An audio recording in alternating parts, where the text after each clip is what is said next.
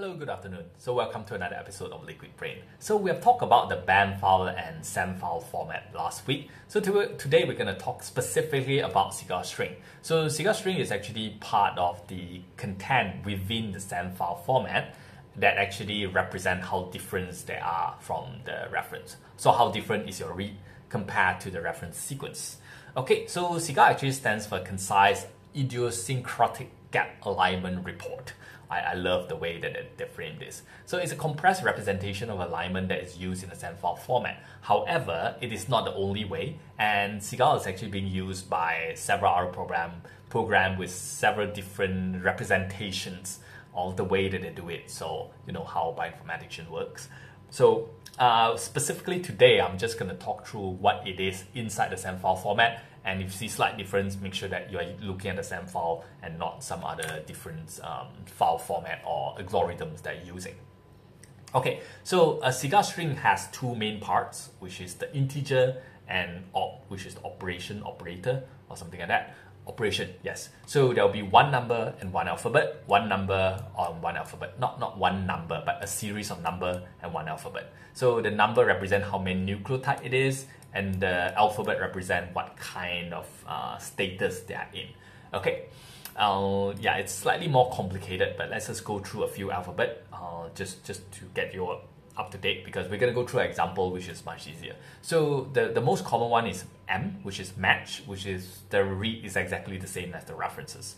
Deletion means the target sequence has a gap, and I means there's a gap in the query sequence, and so on. It will be easier when we go through example later.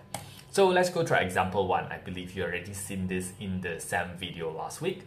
So we have a reference sequence of a 19 nucleotide here, and a read sequence of 1, 2, 3, 4, 5, 6, 7, 8, 9, 10, 1, 2, 3, maybe 12. Not too sure. 1, 2, 3, 1, 2, 3, 1, 2, 3, 1, 2, 3. Yeah, it's about 12. Okay, so once you align them to, you realize that the read sequence, of course, being shorter than the original reference, will lie somewhere in the middle with several gaps in between. So first of all, you need to look at is the position. The position is where does the read actually starts. So in this case is position 5, which is why POS is a 5. So now comes the Cigar string. Remember just now we have M represent matches, I represent insertion, D represent deletion. So this is how you can represent them. So in this case, it starts from position 5. You can see ACT and ACT is a complete match, which is why the first part of Cigar string is 3M, 3 matches. And we have 1I because there's one insertion in your read that's missing from the original references. So 1I, 1 insertion. So the next one is 3M, which is another 3 matches. And we have 1D, which is 1 deletion in your read. And lastly, we have 5M, which is 5 different, 5 individual matches to the genome. So relatively straightforward. So let's go to example 2. So here is a bit complicated because you do not actually have to see the sequence, because this is actually what you see in the SAM file. You will see the Cigar string, you will actually see the direct read sequences, and you also have a position. So in this case, if we assume the alignment starts as position 1, what would be the reference sequence from the information provided below? So what you do is that you have 75M, which is the first 75 should be a direct match, and you have 26S, which is S, go to S, segments of query sequence that not appear in the alignment. So let's look at answer over here is that first 75 of them is direct match together with the reference, while the last 26 is completely missing from the reference. So in this case, this could be a complete new sequence. It could be a plasmid insertion. It could be a mutation, transposomal elements, and so or it could just be a different species that only have part of it being aligned onto the genome. So this could be from the other chromosome and so on and so forth. Okay, purple is missing. So let's go to another example. So example 3, slightly more complicated because we introduce another new alphabet. So in this case, 69M, I think is fairly straightforward, and 30M is very straightforward. So the first 69 and the last 30 match directly to the reference sequence.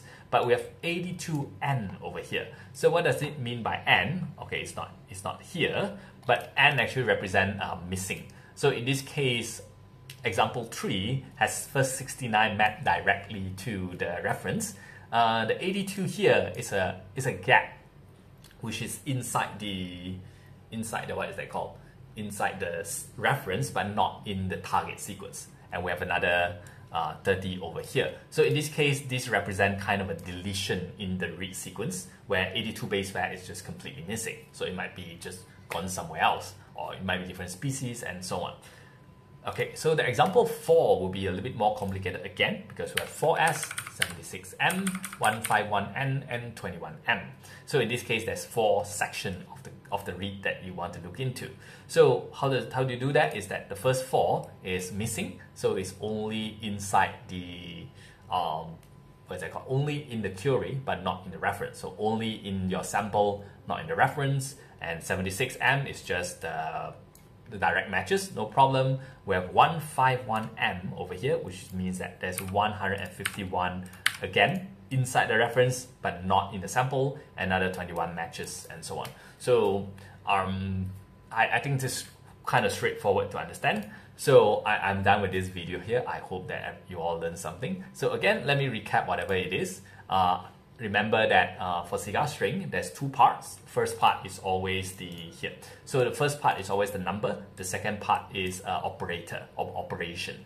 And then there will be 4 nucleotide that's missing, 76 that is matched, 151 that is empty, and 21 that's a direct match. So that's basically somehow how do you read cigar string inside your SAM file format. And I hope you enjoyed the video. Like, subscribe, whatever things that you all do. And thank you for watching. Bye.